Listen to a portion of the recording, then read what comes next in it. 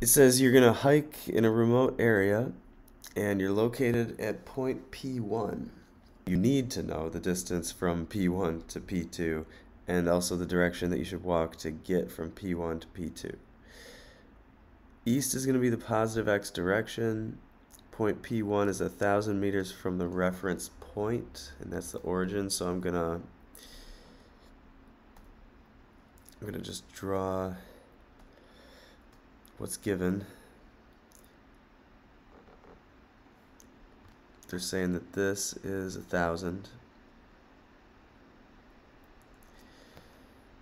And P1 makes a standard position angle of 120 degrees with the reference point. Standard position is always measured from the positive x direction, so we're talking about that angle there being 120. And point P2 is 800 meters away from the origin. And that has a standard position angle of 30. What we've established is two position vectors. And position vectors, if you recall, will point from the origin of the coordinate system to any point in the plane.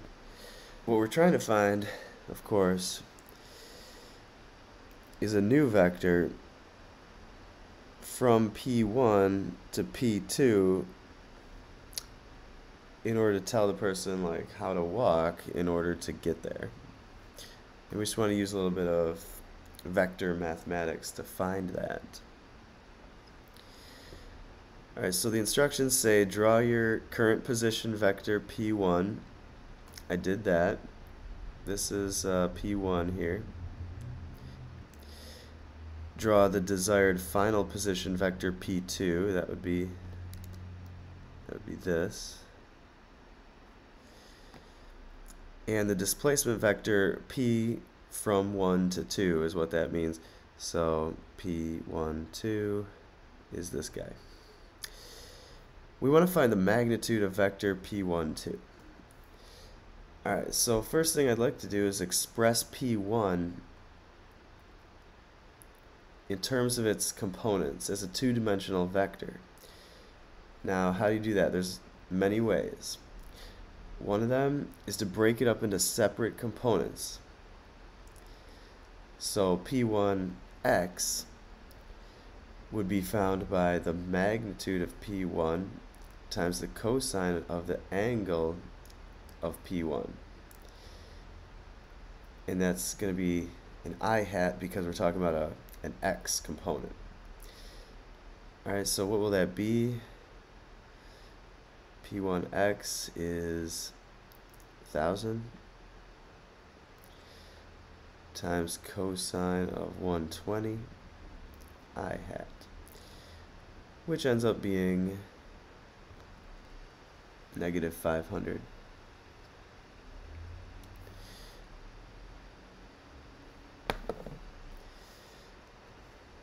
Now we want to find the vertical component of P1. That would be P1y.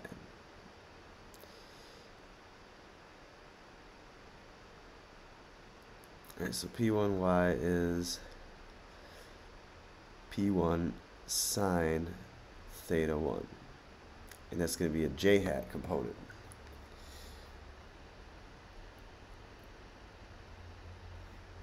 So 1,000 sine 120. Alright. It's 866.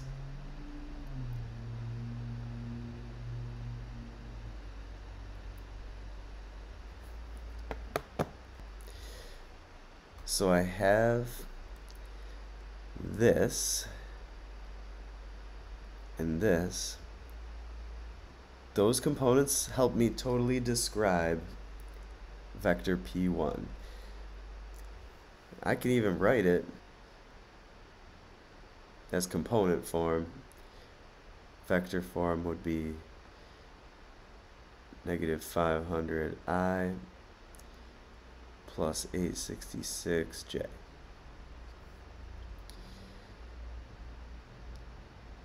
Alright, I just want to do the same thing for P2.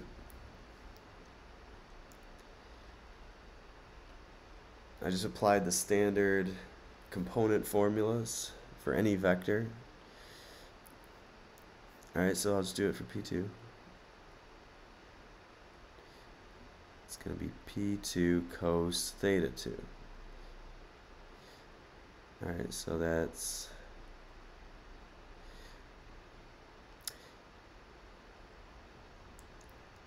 $800 cosine 30.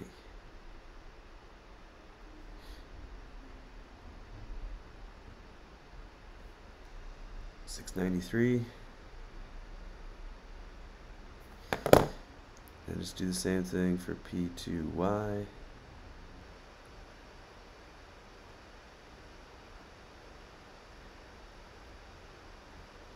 Alright, so we'll have P2y is 800 sine 30j. So P2y, it's going to be 400.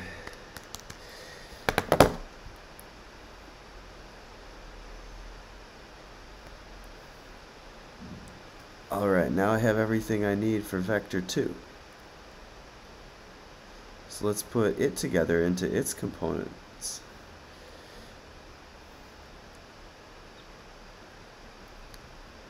I'm going to put that right here, I guess. 693, comma 400. Alright, now we're ready to find a vector form or a component form for P12. Now how would we do that? Well, you got to figure that P12 is what is known as a displacement vector.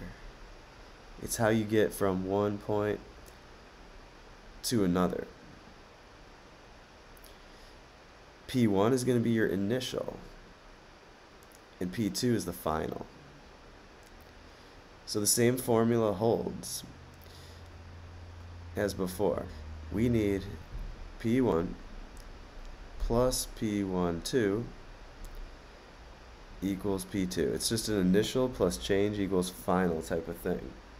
But now we put them into either component form or vector form to finally solve the problem. So I feel like component form is a little more concise. It's a little easier to look at. So you have this.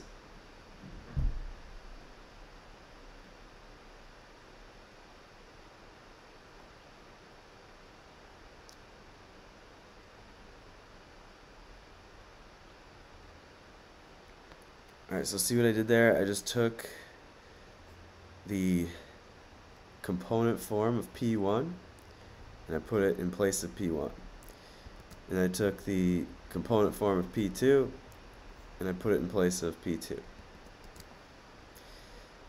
Now what you want to do is the same thing we would have done with one-dimensional problems, is subtract it to the other side.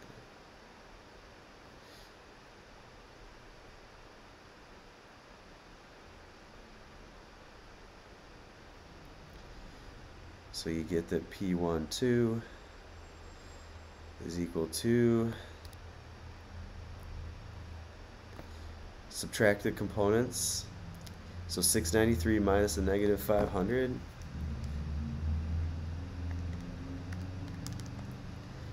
makes 1193. And 400 minus 866 makes a negative 466. Those are the components of our displacement vector.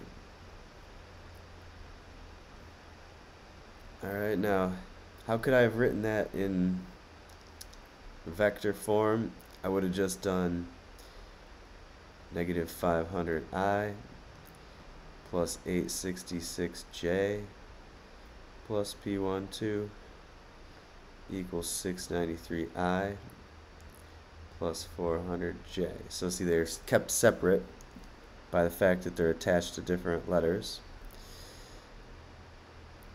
Alright, then you would just get rid of this by subtracting. As you can see, it's just the same process with a different notation. Oops.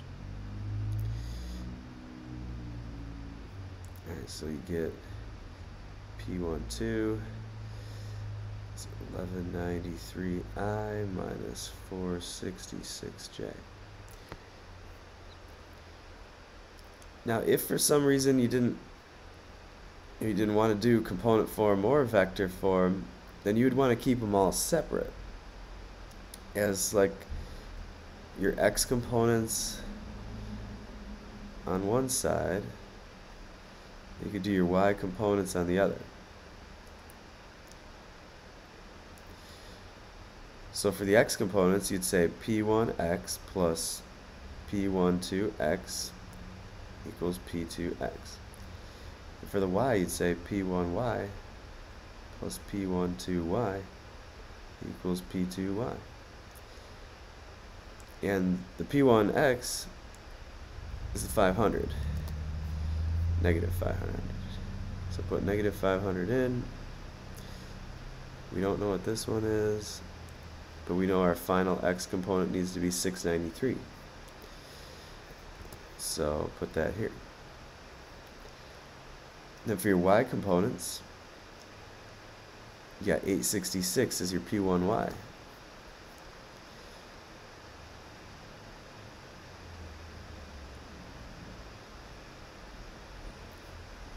And your p2y is 400. So you always have that option of just keeping them totally separate, and then you don't have to deal with the more complicated notations. Anyway, in the end you get p12x is 1193 and p12y 466. Okay, so now we gotta find the magnitude. P12. We put these lines around it to show that we're trying to find the length now of that displacement vector. What do I mean by the length? I mean we got to find out how large is that vector if we were to just measure it from P1 to P2. The formula for magnitude of a 2D vector will be to take its x component, square that, and then its y component, square that. Then we just want to sum those and take the square root. Now P12's magnitude could be written in this complicated form, or you could just leave it with no vector over its head. This means the magnitude automatically. So 1193 squared plus negative 466 squared.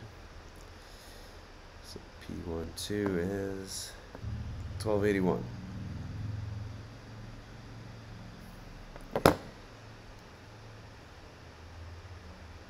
Alright, now we know how far the person has to walk to get to that P2. We also want to find the direction of the vector as an angle in standard position. So to do that, first we'll find a reference angle.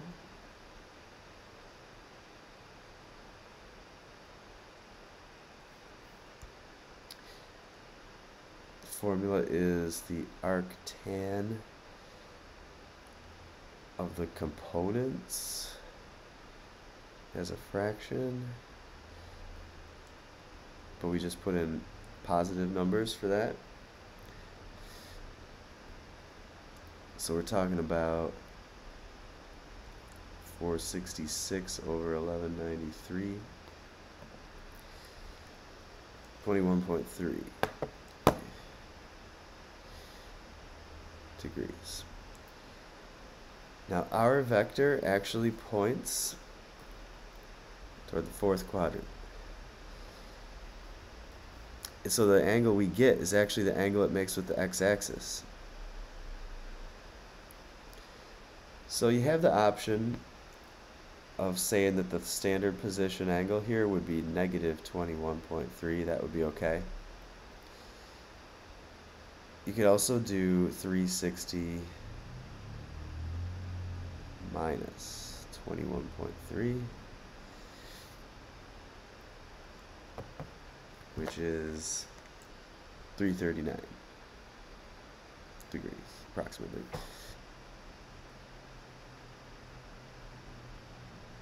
And that would be just measuring it from the positive x direction all the way around. That is the 339 that it's talking about.